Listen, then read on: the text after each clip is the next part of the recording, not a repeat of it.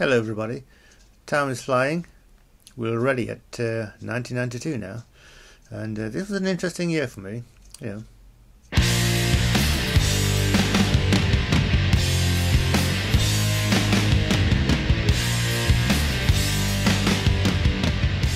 So, 1992, what things caught my eye about this year?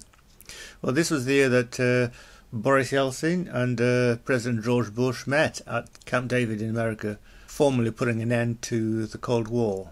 Space Shuttle Endeavour made its first flight that year. It was the replacement for the Challenger, which was destroyed a couple of years earlier.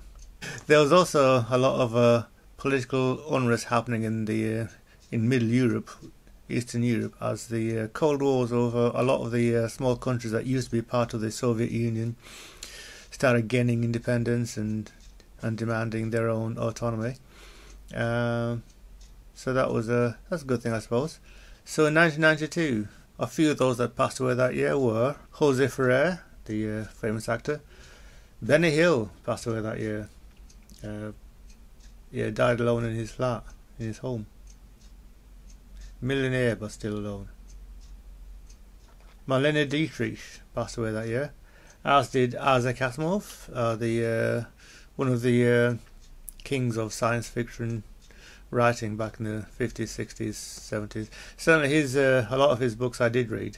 I've still got some of them now, not behind me, they're in a different place where I keep the books. And Dick York also died that year. He was the other half of Bewitched. He was in the series Bewitched, wife of the young witch type. Yeah. Anyway. Born that year, here's a few names that I recognise. Taylor Lautner, I believe he's played the werewolf type chap in the Twilight movies. Stoffel Van Dorn was born that year. He's a Formula 1 driver, currently driving the other McLaren alongside Fernando Alonso. Hopefully McLaren will get a better car next year, but who knows. Chloe Bennett, star of the Avengers TV show. Selena Gomez, pop starlet. Laura Kenny, gold medal winning cyclist back in the 2012 London Olympics, and then later on the 2016 Olympics as well. And so also born that year was Cara Lavigne. How do you pronounce that anyway? I saw her in Valerian and the City of a Thousand Planets, which was a very pretty movie. The special effects and everything just looked gorgeous.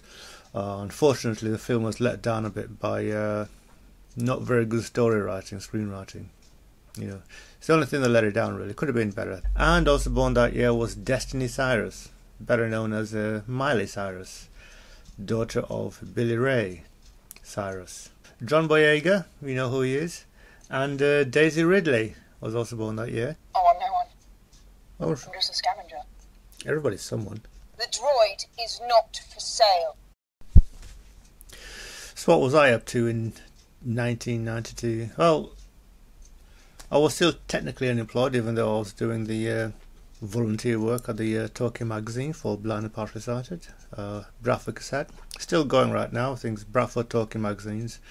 Anyway, I was in this comic shop in Bradford.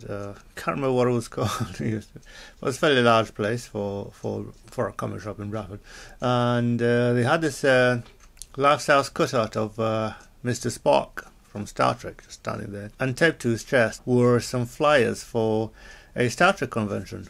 And I picked one up and had a look at it and thought, this may be an interesting thing to report on for the Talking magazines. So I had a word with the woman who ran the Talking magazine, and she said, yeah, fine, if you can get it, go. And so I had a word with the organisers and got myself a ticket, and they gave me a press badge. Yeah. So the writing's a bit faded on this because it's very old, and if you're wondering, I put my badges on a little hat. Anyway, more about that later maybe. So I went to my first Star Trek convention in Manchester. It was called RecCon 92. It was the official British Star Trek convention, and I'd never been to an event like this before, so I had no idea what to expect. And I was booked in a room, so I was there for 3 nights in the hotel, and they found me a roommate who turned to be quite a nice fella. and I took some photographs. So I did some interviews with the people. I don't think I have a copy of it at all anymore. Some other convention. So I arrived, I registered, checked into my room, went up to the room, dumped all my stuff, came down to the convention. I went into one of the first rooms of the convention, and the first thing they said to me, "Where's your badge?" I said, "What badge?" And they told me that you got to wear your badge, and I didn't realise I had to wear a badge. So I went back up to the room, got my badge down, put it on, and I was sorted for the rest of the weekend. Virtually everybody I met was wonderful. It's one of those times we go to an event and everybody just, is cheerful, is happy to meet you.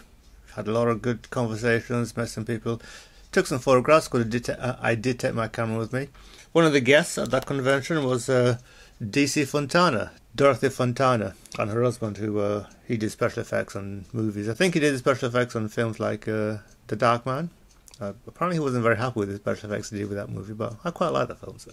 But DC Fontana was there. I got to interview her, and a lot of these people that I met there for the first time are still going to conventions.